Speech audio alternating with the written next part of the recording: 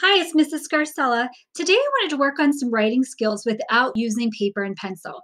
So like I said on my lesson plan, today you will need some Play-Doh, a flat surface to work on, and a pencil.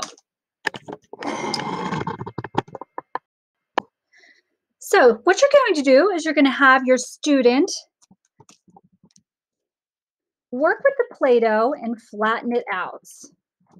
Try to get it as thin as you can without having holes in it. Okay. And what a great fine motor activity already to have them working with it with their hands, flattening it with their palms. Play-Doh is always fun to work with.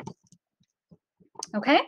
Now, whatever you're working on with your child, whether it be a line down, a line across, what I would do is I take your pencil and do that particular line. And let's just say it's a line down and really dig deep in there.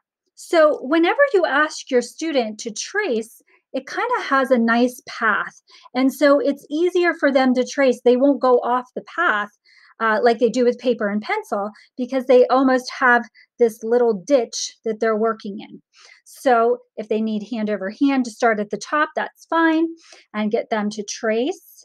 And then, of course, try on their own. Now, they might have a hard time the first couple times because they're still learning how hard they need to press and pull. But you can help them by just providing a little bit of pressure and guiding their pencil down.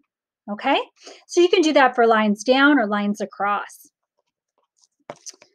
When working on a circle, I really love doing that with Play-Doh because it actually slows them down and they're thinking about how to form the circle, where's the next place they're going to put their pencil. So I actually kind of form it in a circle myself. And along the outside, I'm just covering up what we've just done. And along the outside here, I'm going to draw a circle. And like I said, you want it to be a little thick so they can get their pencil in there and trace. So I might go back over it 1 or 2 times to make sure that there's a nice little divot there that they're able to get their pencil in and trace around, okay?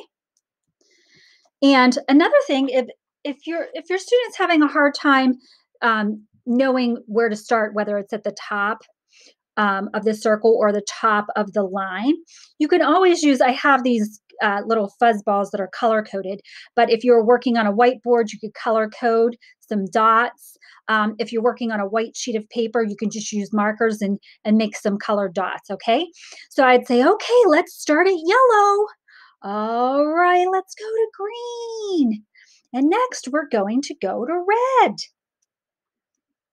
up to purple, and back to yellow. And remember, when we're working on a circle, we always want them to start at the top and make the letter C.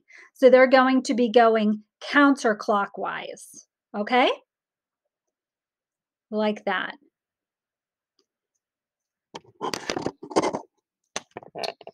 Let me know how they do.